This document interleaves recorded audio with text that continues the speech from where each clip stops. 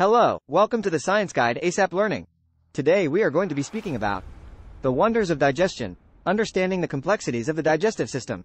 The digestive system is an essential part of the human body, responsible for breaking down food into nutrients that the body can use for energy, growth, and repair. It consists of various organs that work together to carry out this complex process, including the mouth, esophagus, stomach, small intestine, large intestine, liver, pancreas, and gallbladder. In this video, we will explore the different parts of the digestive system and how they function, as well as some common disorders that can affect this vital system. Let's start with the mouth, where digestion begins. The teeth and tongue break down food into smaller pieces, while saliva mixes with the food to create a moistened mass that can be easily swallowed. Once the food enters the esophagus, it is pushed down to the stomach by a series of muscular contractions called peristalsis. The stomach then secretes acid and enzymes that further break down the food, forming a thick liquid called chyme. Moving on to the small intestine, this is where most of the nutrients from the food are absorbed into the bloodstream. The walls of the small intestine are lined with finger-like projections called villi, which increase the surface area and allow for efficient absorption of nutrients. The liver and pancreas also play important roles in digestion by secreting bile and digestive enzymes, respectively.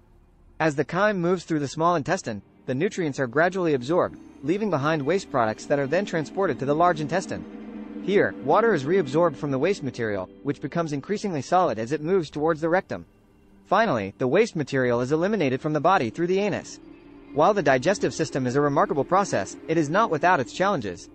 There are several common disorders that can affect the digestive system, such as gastroesophageal reflux disease, GERD, irritable bowel syndrome, IBS, and inflammatory bowel disease, IBD. These conditions can cause a range of symptoms, including heartburn, abdominal pain, diarrhea, and constipation. To keep your digestive system healthy, there are several things you can do. Eating a balanced diet that includes plenty of fruits, vegetables, and whole grains can help ensure that you are getting the nutrients your body needs. It is also important to stay hydrated and to limit your intake of alcohol and caffeine. Regular exercise can also help keep your digestive system functioning properly. The digestive system is a complex and intricate system that is essential for our health and well-being. Understanding how it works and taking steps to keep it healthy can help us avoid common digestive disorders and maintain a healthy lifestyle. Remember to take care of your digestive system by eating a balanced diet, staying hydrated, and getting regular exercise. By doing so, you will help ensure that your body is able to process the nutrients it needs to thrive. Let's put this information to the test. A 52-year-old male presents to the clinic with complaints of bloating, abdominal pain, and diarrhea.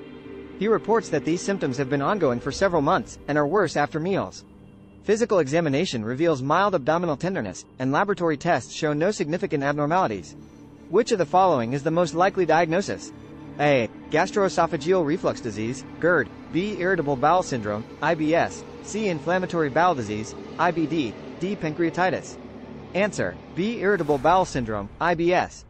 Explanation: IBS is a common gastrointestinal disorder characterized by abdominal pain or discomfort, bloating, and changes in bowel habits such as diarrhea or constipation. Symptoms are often triggered by certain foods or stress. There are no specific laboratory tests or imaging studies to diagnose IBS, and it is a diagnosis of exclusion. GERD typically presents with heartburn and regurgitation, while IBD may present with bloody diarrhea and weight loss. Pancreatitis typically presents with severe abdominal pain and elevated pancreatic enzymes on laboratory tests. Please subscribe, comment, and like.